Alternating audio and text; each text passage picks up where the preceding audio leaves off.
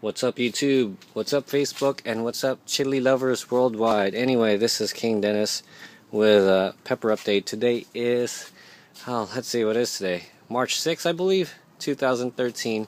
So anyway, I made some transfers from these little cups, like was it, maybe 2-3 inch cups, to these 4-inch containers so they can breathe a little bit better.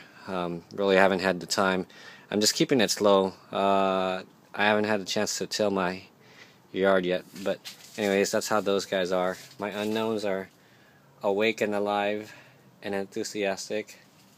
It's my patchouli plant. So some more other ones in here. My orange is deteriorating. I left it wet, so got wet in the rain and it's molding, so this guy's not gonna make it. My veggies, my cucumbers and zucchinis, and I got one pepper plant right here in the corner. Zucchinis are ready to go in the ground.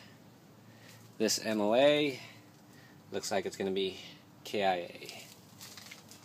Tomatoes looking good, as is these guys over here. This guy may not make it, so he'll be here. My moringas, they took a beating in the rain, so I'm going to plant some more seeds and see how that goes. I believe this is my Urfa Bieber, Justin Bieber tomatoes right there. So these are the other guys that are seem to be doing okay, thriving. Did notice a little bit of aphids again, but not too bad. This one's the brown moruga. I also have some leaf miner action going on, so try to see what I could do to get rid of it. More seedlings over here. And these ones are the slightly bigger boys, the ones in the 1 gallons. One right here is the orange daisy cutter right here. It's a MOA Scotch bonnet, and a whole bunch of other ones right here. I think more of these are the Scotch bonnets right there. And then these are the slightly bigger ones. I believe this one's a yellow daisy cutter. This one's a peanut. Not much foliage in here. I pruned them out, but you can see some buds going on in there. We'll see what happens. The bubble gum that Vidal Walter had sent me, Biggest Chili had sent me, it's doing better. More MOAs. And this one, this 3 right here, I put some of that Extreme Gardening One and Done, so we'll see how these guys do better. So these are the MOAs, and the counterparts are right here, so we'll see which one thrives.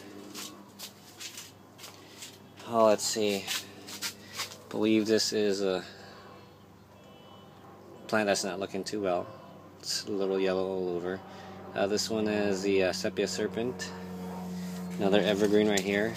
And this, I don't know if you guys remembered, I had a Jace Peach Scorpion that was full of foliage. Full. And it looked like it was ready to pot up, but for the sake of science in my class and more plants, I took this to class and I got it pruned. So I can take cuttings and see if I can make more. This is my XOXO. Doesn't look too well as well. But you can see there are some pods going on. Seems to be showing more of the hab shape.